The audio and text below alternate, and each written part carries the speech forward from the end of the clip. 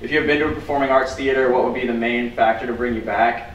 Shows was actually #1 by a lot. 69% of respondents said that shows would be the most likely thing to bring them back, which was a little surprising because you would kind of think that price would be more important. Our target audience is millennials. We want like a little bit older millennials, more business professionals that are willing to go out, have fun, you know, kind of get involved with the play, maybe do some volunteering or bring their kids out to it. Their image is a little just haywire. It's not consistent along every social media platform, and that's what we want to do. We want to make an image that people recognize, so when they see this along Twitter, Facebook, Instagram, everything, that they just know what they're looking at and not trying to figure out what they're looking at, you know.